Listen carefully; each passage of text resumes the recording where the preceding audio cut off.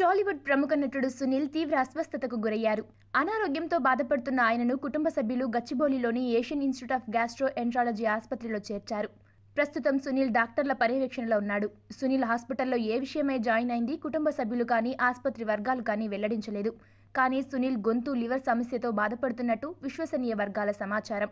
ఏమైనా సునీల్ అనారోగ్యంతో ఆసుపత్రిలో చేరడంతో ఆయన అభిమానులు, సన్నిహితులు ఆందోళన వ్యక్తం చేస్తున్నారు. ఆయన త్వరగా కోలుకోవాలని ప్రార్థిస్తున్నారు. కాగా సునీల్ తాజాగా నటించిన రవితేజ సినిమా డిస్కో రాజా రేపు విడుదల కానుంది. ఇక సునీల్ కెరీర్ విషయానికి వస్తే టాలీవుడ్లో హాస్య నటుడిగా సినీ ప్రయాణాన్ని ప్రారంభించిన సునీల్ అందాల రాముడు సినిమాతో హీరోగా ఎంట్రీ ఇచ్చి దర్శకధీరుడు రాజమౌళి దర్శకత్వంలో తెరకెక్కిన మర్యాద రామన్న సినిమాతో హిట్ కొట్టారు. తొలుత హీరోగా మంచి విజయాలు అందుకున్న సునీల్ తరువాత ఆశించిన ఫలితాలు పొందలేకపోయారు. దీంతో పందా మార్చుకొని మళ్లీ హాస్య నటుడిగా అవతారమెత్తారు. కాగా హీరోగా కమీడియన్గా ఆకట్టుకున్న సునీల్ ఇప్పుడు ప్రతినాయకుడిగా కనిపించేందుకు సిద్ధమయ్యారు. కలర్ ఫోటో అనే సినిమాలో సునీల్ విలన్ పాత్రలో కనిపించనున్నారు.